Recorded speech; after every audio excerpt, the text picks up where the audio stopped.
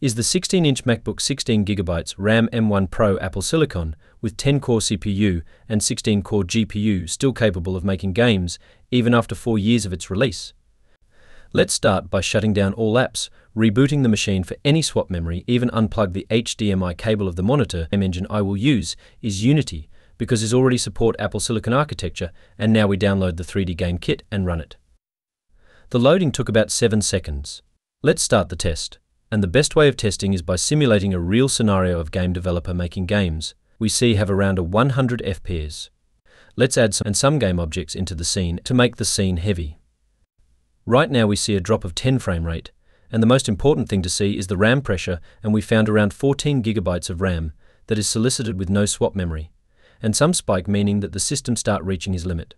In the end, this Mac is still good for all 2D and basic 3D games, but not for AAA games and complex FPS.